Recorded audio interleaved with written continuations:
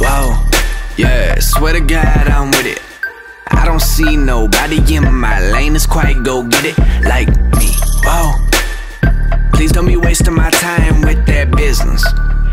Who you kidding, man? Yeah.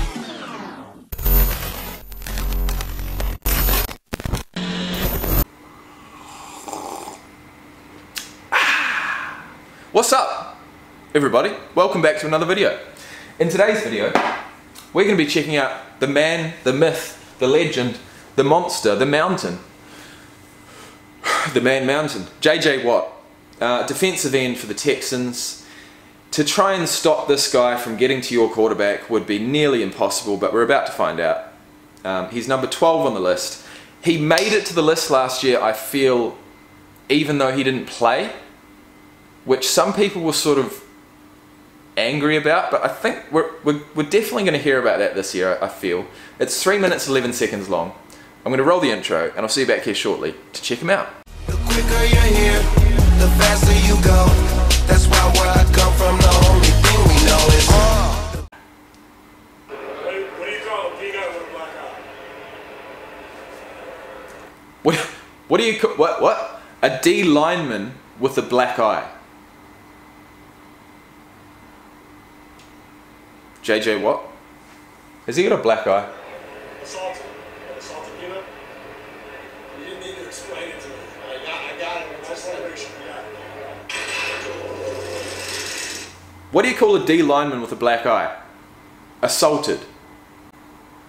Assaulted peanut.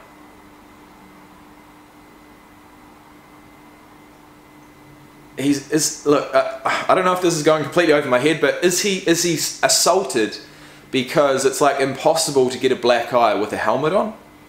So he must have been punched? Completely over my head. Let's go, JJ Watt. Let's go. Yeah, 84 last year. Look how big his hands are. Holy shit. Back to being great at football? Some won't even speak his name. Mark Pass. Let's go to the next question. Everybody knows about what I don't have to say anything about JJ. Fortunately. Man, I'm gonna have to try and get the sound going a little bit higher. Because, JJ Watt For itself. Let's go to the next question. Wow. That's JJ Watt. JJ Watt. Back to me. there he is. Some won't even speak his name.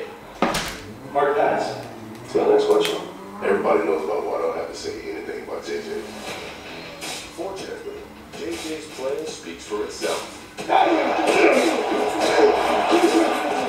now that he's back healthy, it had plenty to say. JJ Watt got him! Getting stacked again, JJ Watt! A lot of people thought he was done. Coming back off of those injuries, he just had something he wanted to prove to himself and to prove to others.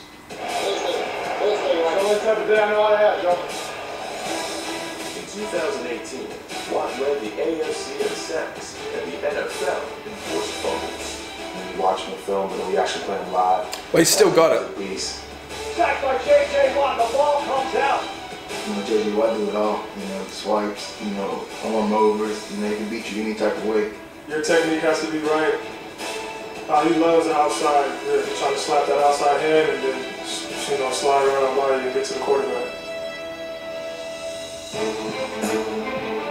Lock faced again, locked in the pocket collapsing, the ball is out, JJ Watt is there. Fuck. It's like, I don't understand, trying to block him with one guy. You got to check him with the back, you got to slide protection to him. It's almost like you don't watch film, man. You got to do something. You gotta do something. To continue to go one-on-one. Oh, he got dominated, didn't he? Yeah, I would say he has a great jump on the ball. He's fast off the edge, but he's just going to pull Denzel Good right back into Andrew Luck. And he also plays the whole play, that attitude of working as hard as you can during the whole play makes him the player that he is. You see him with a double team or triple team in some way, he's swimming through there and he split through there and make the play. just kept working. But how did he do that? Far, man. Finally got there. How did he do that?